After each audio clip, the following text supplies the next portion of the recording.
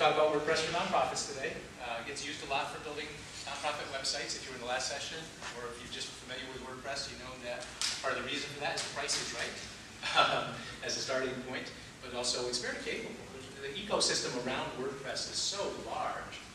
There's plugins for almost anything you can ask for it to do, and if there's not, there's lots of tools for doing your own customizations.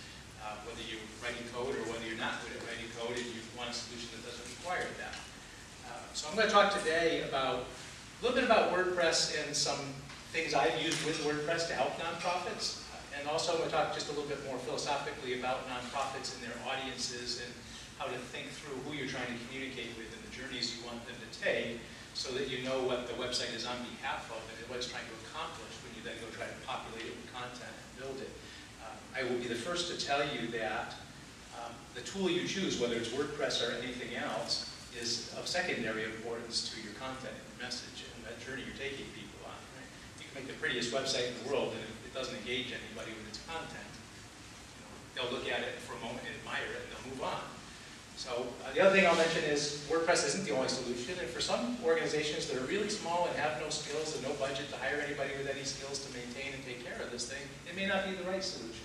Today, in this conversation, it's the right solution. This is what we're going to talk about. We're at WordCamp. And it is what I use with most of my nonprofit customers. So I'm the founder of Lewis Studios. I provide marketing services from marketing strategy through execution. We design, build, and operate websites for our customers. I also serve on the board of several nonprofits, a food pantry, a conservation trust, and I'm involved with a bunch more who are my clients. And so my passion and knowledge of web design and development combined with how much I admire mission-based organizations sort of led me into this world of serving nonprofits as a pretty big chunk of my customer base. Basically, I developed a website for my local conservation trust, and after nobody had changed their content for 7 years on their website, first I helped them get access to it again because nobody knew how. And then we replaced their HTML website that nobody knew how to edit with a WordPress-based website where anybody that can use a word processor can add a news story. And so we moved them quite a bit forward in that process, and as we finished, the town next door said, man, we need one of those, can we buy one?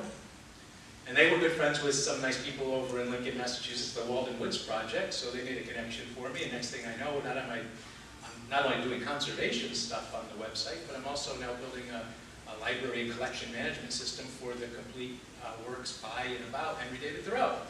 And so we got into museums and a little bit of library-like functionality there. And it sort of has steamrolled from there. It's become a pretty big part of the business. But the conservation trust piece is a low-cost, repeatable solution that I can deploy over and over again for these small volunteer-run organizations with small budgets at a price they can afford. It still makes sense for me. And so that's a big piece of my nonprofit experience, but also the food pantries and the museums and so forth. I've been using WordPress for about 10 years. I've used almost everything that preceded it along the way, Clone and Drupal and a lot of hand-edited HTML and most of the HTML editors that have existed over the years. Is anybody here completely new to WordPress? Is this weekend the first time you learned anything about it? Okay. And I'm not going to spend a lot of time going through the basics. You're certainly welcome to contact me at another time if you want to talk more about that. I'll reemphasize that your content does matter a lot, more than the tools themselves, and that WordPress is a content management system. Basically, it's separating the presentation of the content from the creation of the content to a large degree, but not as much as it used to. And it's making it easier for people that don't know how to write HTML and the various styling things we do with CSS to still make a nice looking website and maintain it, and maintain the content. One of the reasons that's valuable is because editing HTML is not easy. It's not for the faint of heart. It's not super complicated, but if you had to write your word processing documents by seeing all of the codes that were in there and saying, I want this to be bold, so I'm going to put some special stuff around it, it'd take you forever. So it's much nicer to be able to just highlight something and say, make it bold. At the same time, when we used to write regular HTML, we had web pages that worked great for exactly one kind of viewing experience. A pretty normal sized monitor on a pretty normal computer. But now, visitors are arriving on these little tiny things, and that website on this little screen ain't going to work. And so we need things that help us respond better to whatever the visitor is doing. It could be screen size. It could be that they're operating by touch, not by mouse. If you're in love with hover effects, you need to end that love affair. You can't hover on a touch device, right? And so there's different things that we think about in today's world as we sort of design from a mobile-first perspective. So I like to say it's all about the conversation. You start with your audiences. So who are you trying to serve? If you're an educational organization, whether it's an official school district or I do some work with Acre Family Child Care in Lowell, Massachusetts, which helps child care providers in the area educate themselves, become better business people, and connects parents to the providers so they get the child care that they need. Those kinds of worlds, your audiences are often parents. And in the case of them, it's also providers or educators. So how do they find themselves in your world of content? If you are a conservation trust, then you have constituents who just want to find out about your trails and go for a walk. And that may be the beginning of their journey to becoming a different kind of constituent in the world. But you also have people that want to donate money. People who want to help build a trail. In fact, Eagle Scouts are always looking for a project, and they love to call their local conservation trust. So where can they find themselves or read about something another scout had done? And so as you start to think about these different audiences, then well, what is it that I want to happen as a result of them visiting the website? Do I want them to give money? Do I want them to go out and appreciate what I do by going for a walk on the land so I can later lead them down the path? Do I want them to come by with a bag of food and drop it off at the food pantry or start a project? We have something called the Neighborhood Food Project. It's a kind of a nationwide movement now. A lot of food pantries are involved with it. And basically your neighborhood gets distributed a set of bags, and when they go grocery shopping, they buy some extra food, put it in the bag, and once every other month, the neighborhood coordinator comes around, collects all the bags, and brings us to the food pantry. Most of our neighborhoods now are bringing about 5,000 pounds of food when they drop off. It's a pretty impressive program. So the whole town will do the same every 60-day cycle. We alternate the towns. We serve 6 towns in that particular pantry, soon to be 7. And so it's a wonderful way of getting those donations, but I need to educate people on what the program is, how they get involved, who they contact to get their bags, right? How do they organize their schedule for dropping off. So there's a communication process there. And it's not just your website. It's your social media presence. It's your email marketing. The best thing you can do with a donor who's not ready to give yet isn't say, goodbye, I hope you come back again. It's to get their email address. So you can tell them more of the story and build their confidence, build their trust, build their vision of themselves as part of the solution. Right? And then eventually, you're going to ask them to give again, and you'll be at the point where maybe they're ready to give. And so it's not just that one-time thing. Just to take a look at some of what we've been talking about quickly, here's the Acre Family Child Care website, and this says a lot of development still to be done. I don't know if they want me to tell you this, but they got hacked pretty bad before I met them. And actually, not before I met them, but before I was their provider. And so we've been having a conversation, but it was going slowly, as they often do with nonprofits. And so they called me up and said, I think we have to accelerate our decision-making on this project. And I said, okay, what happened? They said, well, we got hacked. And I took a look, and they were using a content management system that I had not used before, which is pretty rare. And I wasn't terribly confident I could unhack it. And so I said, let's try this. What if we go to the Internet Archive, the Wayback Machine, and we just look at what your website looked at a couple months ago. It's a pretty simple website. It's not a lot of dynamic content, so we can scrape everything right off the screen. And let's build your new website from that, get you back up and running, and then we'll build forward. So that's what we did here. Not a terribly complicated website, but if you look at the menu, there's the parents, and there's the educators. So they can find themselves right there. They can also find themselves here. Do you need child care? Do you need to be trained? Are you educating children and you need some training programs that we offer? Or do you want to become part of our network? So some big calls to action right there on the webpage. But some of these bring them right to a form that asks for a whole bunch of information. And that's how they've always done it. But a lot of people aren't ready to give that much information at that point in the journey. So that's why I say we have more work to do on this one to sort of give them those intermediate options of, well, maybe you just want to get some news from us when we're having training events. Just give me your email address. I'll ask you to become part of my network later and give me all your info, what certifications you have, and all that stuff. So maybe start slower. pop back in here. So if you're familiar with WordPress, you already know this. For those of you that are less familiar with WordPress, at its core, WordPress is about two kinds of content, pages and posts. Right? Pages are the things that are typically in your menu. You navigate to them or you find them from links on other pages. Posts are your news stories, so they're in your news feed or your blog. And they're typically presented there. That's sort of the beginning, and from there we can certainly make it much more complicated and do many different things. And editing in WordPress is more like word processing the coding, but the world keeps changing and we have more options now. And so there's 3 WordPress editing options, and then there's third-party things you can add in to do even more. So in WordPress, you always had the ability to use a visual editor that was a very word processor-like experience. And then there was another tab that said text, where you could see the underlying HTML, see the markup, and do more complicated things. When WordPress 5 came out, they added what's called a block-based editor. You probably have heard it called Gutenberg a lot here this weekend. That's what it was called while it was being developed. And that block-based editor makes it a little bit easier to do more complicated things because you can drag in blocks to do things like a heading or a paragraph or an image. And you can also do some very basic things with columns, which can be quite helpful. And so that was an advancement, but then sometimes you need really complicated page layouts, and that's where page builders come in. If you were in the last session, you heard Beaver Builder mentioned. Another popular one is Divi. The one that I use a lot is called Elementor, and there's more. And these things bring a lot more widgets that you can bake into your page and a lot more layout control if you need more complicated homepage layouts. Just to provide context, I don't want to spend a lot of time on this because we don't have a lot of time, but here's a block-based editor page, right? So there's an image that was dropped into this column, followed by a heading, followed by a button. And you would link the button to your donate page in this particular case. And here's a different campaign over here. And if you wanted to add more content, you go down here and say, I'd like to add another block. Here's some common blocks, a heading, some columns, a list, block, quote. And depending on plugins you have installed, you may see other things down here. Here's my donation forms. Here's my e-commerce stuff. This is a plugin I use a lot for custom content, custom views of that content called Toolset. And I can drop those things in as well. And so depending on what you're using with your website, you may have more or less options for the blocks that can be dropped in. But that's the block-based editor.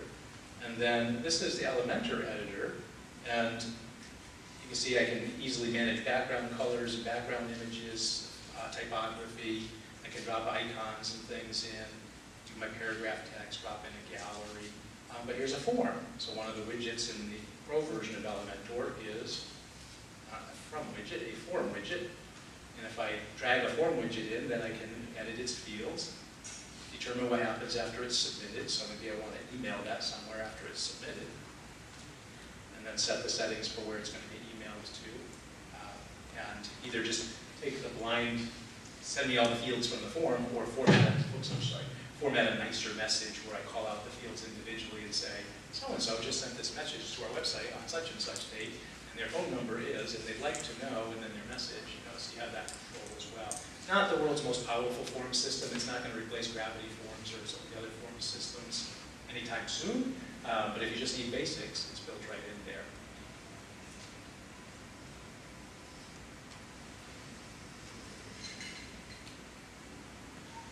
WordPress doesn't work without a theme.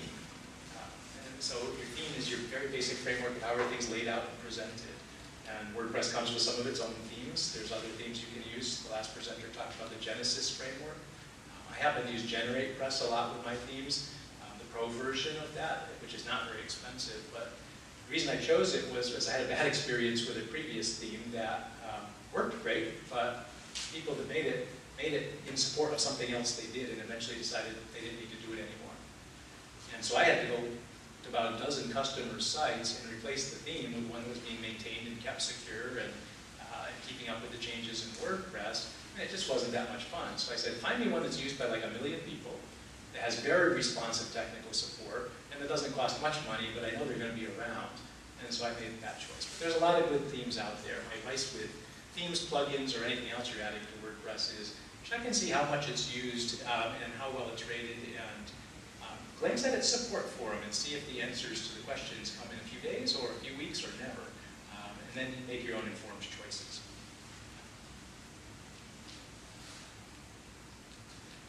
media library in WordPress, you don't often go directly to the media library. Usually you're in the editor working on a page or a post and you say add media and you select your media from there, or you upload new media from there. But sometimes you just want to go look at the whole library, or sometimes maybe you're working in a page builder like Elementor and you put a button in and you want the button to link to a PDF that's in your media library. Well, it's easy in Elementor if you are linking to one of your pages or posts to just start typing the name of that thing and it'll find it for you and it'll put the link in. Not so much so with your media library. So if you go to the library and you find your PDF, click on it, you'll see its URL there, and now you can copy and paste that over into the link for your button or your whatever you're doing there. The other thing I'll just mention quickly about the media library, when you're adding media images in particular to a post or a page, if you're adding a bunch of them and you want them to be nicely arranged in a grid and stay uniform in the page, adapt well to different size screens, it's usually best to insert those as a gallery, not as one, then another individual image, so that you get the controls of the gallery for managing that grid. And then if you want, you can add Lightbox plugins that'll, when you click on one of those images, they open, the background of the screen darkens so your focus stays on the image, and now you can use your mouse or your arrow keys or your finger on a touch device to swipe and move back and forth through the slides in the slideshow that are the images in your gallery, which can be a nice experience for people. Where my sites start to look a little different than the out-of-the-box sites that a lot of people build is there's almost always something a little bit custom about them. And I use primarily two tools for doing customizations in WordPress. One is called Toolset, which I mentioned earlier. And Toolset lets you build custom post types. So in addition to pages and posts, my conservation customers might have properties and trails. Or my Walden Woods project customer might have collections and works and subworks, right? The collection, the book in the collection, the chapters in the book, something like that. And so I use Toolset a lot because it lets me not only build the customizations, including the custom post types and custom fields and custom taxonomies, which are your categories and your tags, but it also lets me produce the output of those to show on the screen, whether it's a list of multiple of them or it's the single template for one of them with all my customizations included without writing code. Advanced custom fields also lets you build lots of customizations, and it lets you put some of that on the front end without code through short codes, but some of its more complex field types, you end up usually having to write code to show, and so I don't use that one as much. I do on some of the sites that are really large and have a lot of volume and need super high performance, so I can control how I look those up and whether I cache some of that as a transient and do certain other things behind the scenes. But in many cases, I just use Toolset, simpler for me. And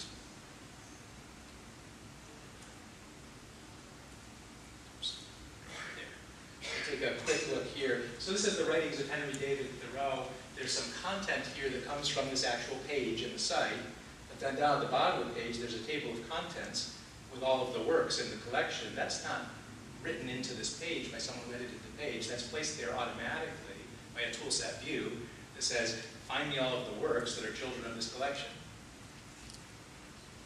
Right? So that gets put in automatically, and then if you click through to the work, going through my cell phone here, so this isn't super fast, but here's the table of contents for the work. And these are all scanned documents of the original manuscripts and things, so they're not all digitized into an HTML form yet. They're going to do that at some point. So the links here are to a PDF version of that particular chapter or that book.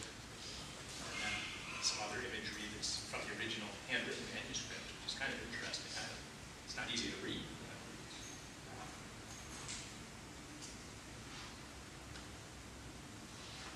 So that's just a quick example of customization. In the nonprofit world, the other customization I do a lot is I'll build a post type called sponsor.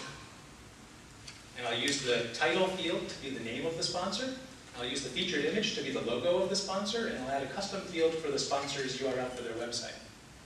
And now the admin or the intern or the whomever that's managing the website content, when they need to change the sponsors for the organization, they can just go add and remove those guys, and then they can, or even keep them in case they think they might come back in the future, but decategorize them. So, a lot of people use precious metals for categorizing their sponsors. You got platinums, golds, silvers, and so you can have one that is, you have a sponsor not be in any category for now, but not have to go find their logo again if they come back. And then what we do is we build the views that display them with uniform logo sizes, which is the bane of most nonprofits' existence, right? We lay them out in a nice grid, and when you click on the logo, you go to their website, right? So we do all of that automatically so that the intern or admin doesn't have to get that right over and over and over again. They just provide the content, the rest takes care of itself.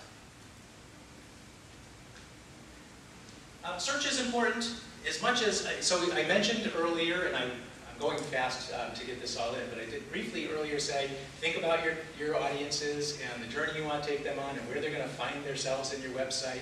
And you're going to do all that hard work, and you're going to get your menu and your calls to action organized just right so that the navigation is perfect for the audiences you're targeting, and half of them are still just going to go right to the search box and try to find it by search.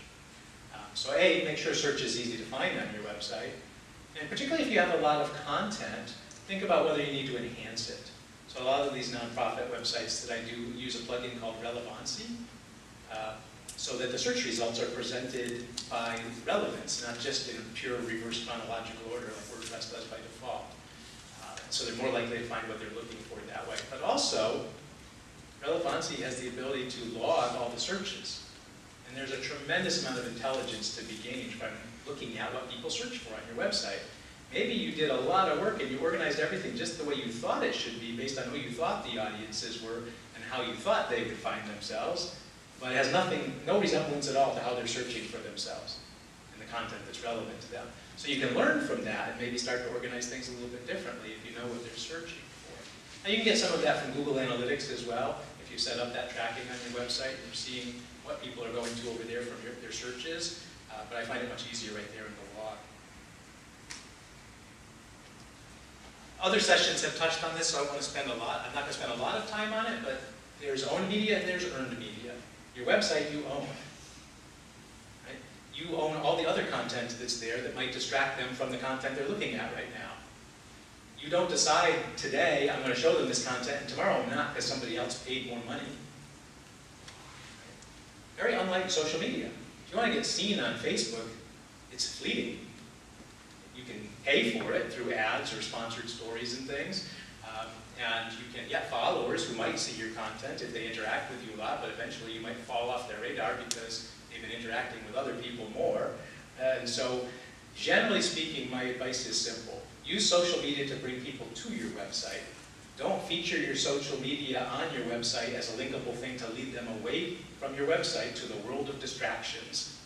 Because when I get to Facebook and I'm reading the post that you had featured on your website over there, if I finish reading it, I'm probably never coming back. That's what my friend had for lunch, this is where my cousin went on vacation, you know, there's 10,000 other things vying for my attention there. So in general, as much as we all, our nonprofits have small staffs and not a lot of people to write content, and it feels like a big time saver to post once and show in many places by just embedding that feed on your website, it's not as good for your search optimization. And it's going to take them away from you and maybe not ever come back to finish the journey you wanted. So enough on that, just be thoughtful about it. And the last piece in this section is from an operations perspective, one of the reasons I said earlier that WordPress might not be for everyone is because it's not completely self-maintaining. Plugins get updated, vulnerabilities get found, and in the open source world, the great thing is it's easier to find vulnerabilities, report them, and get them fixed. But the bad thing in the open source world is it's easier to see what the vulnerabilities were. And so if a plugin or WordPress itself or a theme gets updated and it fixed a big security problem, it doesn't take very long for all the bad people to know what the security problem was and go start trying to exploit it. So we have to stay on top of things and apply updates to the things that are making our world work properly in order to stay safe and secure, and in some cases just to be compatible. If WordPress does a big major new release and they deprecate an API or something changes a little bit, or even if they fix something that worked one way and nobody knew it was supposed to work that way because the documentation said this, but a lot of people did it, something could stop working. And so if you're not in a position as an organization to do that kind of maintenance yourself and be able to run a second copy of your site where you can test the updates before you put them on the live site to see if anything's going to break, it's not a bad idea to hire somebody that can, or to go out and gain those skills. There's a lot of good education around WordPress, so I'm not saying you have to hire somebody like me, but you got to make a choice there. Either learn how to take care of it or get some help taking care of it. Don't choose option C, which is hope for the best. That is not a strategy. So some nonprofit considerations. So if you did a good job with that audience segmentation and understanding, are you serving parents and teachers, or are you serving donors and volunteers and those facing food insecurity, or you're serving admirers of art, or readers of books, or whatever your audience might be, or professional organization, etc. And you sorted that out and you said, I think I need to speak to them by role, or maybe I need to speak to them by something other than role. Maybe I need to speak to them by the action I want them to take, because the nature of why you would go to my website is to do something. And so I need to find what those opportunities to do something are. Whatever that is, you're now going to start to organize your content and the journeys through your website around that, and you're going to want to be sure that at the end of those journeys and along the way, the right calls to action exist. Content that's highly engaging is called entertainment. Content that's highly engaging and inspires action and provides the opportunity to take the action is what we want for our nonprofits. Whether that action is a donation, or it's participation in our event, or it's coming and getting the services that you need that we offer, right? That's where we want those journeys to wind up. And so be thoughtful about that as you organize your content. So a couple of quick examples. Some land trusts might organize around the events they offer, the audiences to a certain degree. Donors need to be able to find a way to donate, but more importantly around the properties and the trails. That's what people tend to be looking for when they come to the website. Whereas the food pantry might be around the roles, right? The clients, the volunteers, the donors, but also a little bit of action, because if you want to donate money to me right now, I don't want you to first say, well, I'm a donor, and then go learn about being a donor, and then 3 pages later get the opportunity to donate. If you already know you want to donate, skip all that and please click the button and donate. That's okay. A historical society might be around the goods in their shop and their historical documents. So it really depends on the organization. That's why you need to be thoughtful about this. I can't just say, here's the answer, it'll work for all of you. That's not how it works. But my call to you is to give it some thought and study it and then measure. It's a never-ending journey. This is not, I wrote it and it's good forever. Your audience will change, but also you may not have got it perfect on that first try. Now, many nonprofits rely on the generosity of donors to fund at least part of their mission. So the quality of your content and mission and how well you run your organization are important as part of that, and they're really important to things like grant writers who want to come learn about you before they issue that grant. Sometimes that's by telling them in the application the same thing your website says. Sometimes that's because they come visit the website and learn it there. But for individual donors, it's really about how smooth is the experience. So I have worked with nonprofits who, where I met them, did not have an online donation capability. Those were pretty easy. I could guarantee them I was going to raise their online donations. I've also worked with nonprofits where I got to their website and they were a membership type organization. So a lot of conservation trusts are quasi-membership organizations. They're not truly membership, but they do their fundraising through membership. So do you want to be a friend of the trust, a benefactor, a supporter? They have different levels with different prices associated with them. And then they'll put you on their newsletter list and send you some stickers for your car and let you be proud to say you're a member, and they'll remind you next year at the same time to give again. Great. I've met conservation trusts whose donate process was there was a big yellow PayPal donate button at the bottom of the page. Above that was a description of their membership levels and the suggested donations for each. Click on the button and you get over to PayPal, and they hope that you remember how much the level you wanted to join was, so you can take the dollar amount into the empty box. That's not a smooth experience. So one of the plugins I use a lot is GiveWP. You can find this just by searching for Give in the WordPress repository or by going to givewp.com. And Give lets you make very nice donation forms. For your basics, it's free. They do have add-ons you can buy individually or in a bundle that do higher-end things like recurring donations. So I want this much every month for a year or 2 years. They do fee recovery. So here's the donation, and based on our math, you're probably going to cost us $3 in credit card processing fees. Would you like to make it whole and give us the whole $50 and you pay the $3? Which is remarkably effective, as it turns out. So are recurring donations. If I was going to give you $100 today and you give me the option of giving you money every month, I'm pretty likely to give you $20. A year, that's more than twice as much money. Right? So those are oftentimes worth the money if you think you're going to have a volume of online donations donations to make it worth paying a couple $100 for the add-ons. They also have one for tributes. So in honor ofs and in memorial ofs, where they'll collect the honoree name or the memorial name, and then also who to notify, and any message you want to provide for us to use when we notify them. And they'll even print cards that you can send to do that with, or you can do it by email, so it's fairly hands-off. They send also the donation acknowledgement for you by email, and once the donation is complete, they send the receipt by email, which takes a lot of workload off of the administrative staff.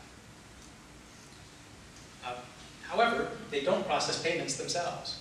So at the end of the day, you still process the payment through PayPal or Stripe or one of the other payment gateways, and that's a good thing. As small nonprofits, we never want to be in the business of PCI compliance, right? The payment card industry compliance for handling secure customer data, and we probably just don't even want to be in the business of having to know how it works. And so, and frankly, you don't want to have to pay for the level of hosting plan it takes to be PCI compliant. And so by leaving that stuff over on PayPal or Stripe servers, we save ourselves a lot of headaches. But when they land over there, let's make it easy. All they have to do is provide the credit card number and finish the job, right? Not remember how much to type in. Or with Stripe, they don't even leave your website. They are paying through Stripe, not your web server, but in their browser, the Stripe part of that process appears right in the middle of your page. So it's a very seamless experience. And in the most recent update to give, the Stripe payment gateway became free for the basic donations. It used to be a paid gateway, so that was a nice change from them. That wasn't something I said. So just quickly, if we look at, here's a donation form being edited in Give. I can go in and put my donation levels here, so individual at 25, family at 40, et cetera, et cetera. I have the opportunity to add custom content to the form if I need to. In this particular case, there's no custom content on the form because it's embedded in a page that already has the content on it. But the end result is I have a donation form embedded in my page that makes it very easy to give. Here's the membership levels. I can choose my level and go finish the process. I also have a gift to a permanent fund here. Another feature of Give is the thermometer, progress bar. So I'd like to raise $100,000. I've got $7,600 so far. This thing is gold. So when you're $7,600 out of $100,000, it may not happen.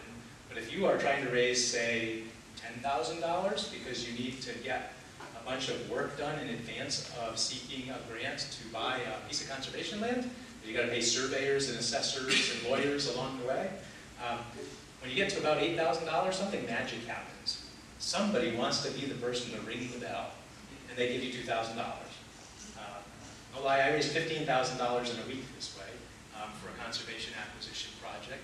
And every November, I raise between $15,000 and $20,000 in about a week or a week and a half to buy turkeys and hams for our Thanksgiving and holiday dinner distributions. Because storing 400 turkeys and hams is not easy to do. So if we can buy them just in time in the right assortment of sizes that make sense, it just works much better. And we've moved our donors from giving us frozen turkeys to giving us the money to execute with, and everybody's more effective. Their dollar buys more meat at our prices, and we don't have to store it. We don't have to go. We can go to Kimball's in Westford because they don't sell a lot of ice cream in the winter time. So can we borrow a freezer? Now we don't have to do all those things. All right, let's wrap up here. Donation forms. Calendars. I use a plugin called Events Manager. There are a lot of good calendaring plugins out there actually. And you can embed other calendars, like a Google Calendar, for example, and other calendars as another way of doing this. But with the Events Manager, if you think of posts as being news, so you'd always show those in reverse chronological order, newest story to oldest story, events are kind of opposite but different. So events are always the next one that's going to happen, and then all the ones after that, meaning don't show me the events that already happened. So leave those out of the page, but show me the next event and the next event and the next event. So they're sort of forward chronological, but there's a little filter there that says, starting with today, not starting with yesterday or earlier. And event plugins are all about doing date math. Right? They know how to say a week from now is this, you know, and all the different things that. So rather than try to build that all with a custom thing or something, it's just easier to use theirs. There's lots of ways you can display. This one happens to be in a sidebar on an older site. I don't do a lot of sidebars anymore because mobile, but there's lots of ways to do that. And events calendars are often very important to nonprofits. Volunteer pages. So if a potential volunteer arrives on your homepage, where do they go to learn more? And can they find it? Right? So is there a clear volunteering menu entry or call to action or both, if that's an important part of your organization? And when they get there, do they learn what it's like to volunteer with the organization and what some of your needs or what the opportunities for them to volunteer might be? Right? And then, can you get them to sign up? Can you nurture that lead? We may be a nonprofit, but we still need to nurture our leads. And so if somebody says, I'm interested in volunteering, maybe I then take them to a forum where they can tell me a little bit more about their availability and their skills or interests. And now I can send them a pre-written series of emails over the next couple of weeks that say, thank you for your interest. I understand you have these skills. Some of our opportunities that might be relevant for you are these. Right? And I can move them along and say, you might really be interested in the story of Tony, who's one of our volunteers, and this is what Tony does and what he has to say about it. I'll show them a video clip and take them through that journey. And when they get further down, now I'm going to, my call to action towards the end of that journey is come on in for an orientation session, or call me up to schedule your first volunteering time. Right? So I'm engaging them. The single worst thing for a nonprofit to do, and a lot of them do it unfortunately when it comes to volunteers, is to have an enthusiastic, gleeful volunteer walk in the door ready to help, learn a little bit about your organization, and whether the door is physical or your website, doesn't matter, then go away and nobody ever engages them again. You've lost them. Right? And these guys really wanted to help you with your mission. So a little bit of follow-up, which can be automated, goes a long, long way. And speaking of forms, there's other uses for forms on your website as well. Contact forms, of course. You may have forms, obviously, for donations, as we saw earlier. So for your simpler forms, that might come from your theme. They might provide a contact form. It might come from your page builder, as we saw with Elementor earlier. But if you need more complicated forms, often you're going to then look for a forms plugin. I happen to use Gravity Forms a lot, and also WP Forms in some cases. Gravity Forms is not free, but it's a very, very capable form system. You can do quizzes with it, surveys. You can do multi-part forms so you don't overwhelm them until they've answered the first 3 questions. They don't see the next 3 questions, that kind of thing. And also conditional things. So based on the answer to this question, I'm going to ask you this question, not this question. Right? And those sorts of things. You also may have a mailing list provider, a MailChimp or a Constant Contact or ActiveCampaign or Drip or many of these solutions out there, and they may provide a form for you you can embed in your website to get those signups. If you need to store the entries for the forms, you probably will end up with one of 2 solutions, either a paid forms plugin in WordPress or embedding an outside form solution into the page like a Google Forms or a Google Forms or Typeform or one of those types of things. Most of the free plugins that go in WordPress to do forms do not store the entries on the server for you. They email them to you. So don't lose the emails. Last quick thing, if you're putting your archive of all your newsletters on the website, there's 2 things you want to think about. One is, if all you're doing is providing links to PDFs, nobody's ever going to know which ones they want to open. So take a moment and make a brief table of contents about that issue so I can see if that's the one I was interested in or not. The other thing that you can do with your PDFs is in WordPress,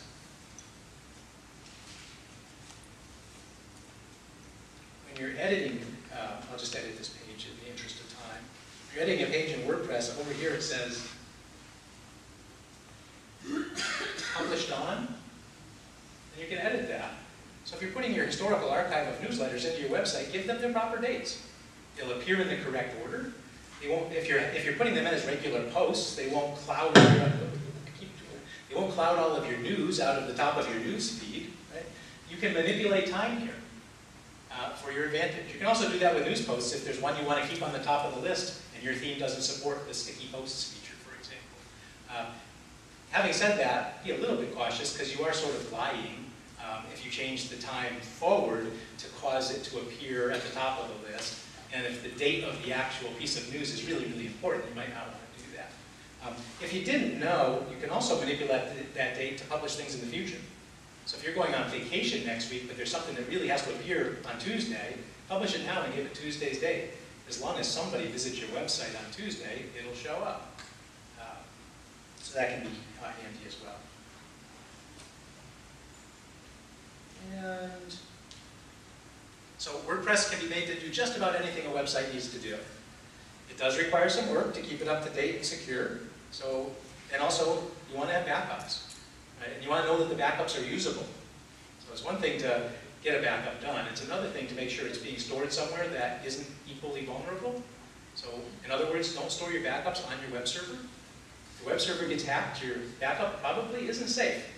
They need to live somewhere else, and you need to test them from time to time. So build an offline copy of your website and restore the backup and make sure it works. Technology we talked about are just tools. They're not necessarily the best tools. They're the tools I happen to use, so I'm happy to share what I do with you. But at the end of the day, your content and those conversations matter much more than the tools we choose. And your website needs to integrate with your rest of your conversation, with your rest of your marketing. So it's about your public relations, your email marketing, your social media presence, your non-digital marketing, your paper newsletter that you send out twice a year. It's not a standalone project. So I hope I gave you some things to think about in terms of how you might use WordPress in your nonprofit, or use WordPress more in your nonprofit if you're already using it. I used up all of my time, so I will commit to be at the happiness table out there after we officially end here, if anybody has questions for me. Also, if you want a copy of the presentation or an ebook that is basically the script for the presentation, just come see me and give me a card that has your email address on it or something, and I'll shoot that off to you. So, thank you very much for your time.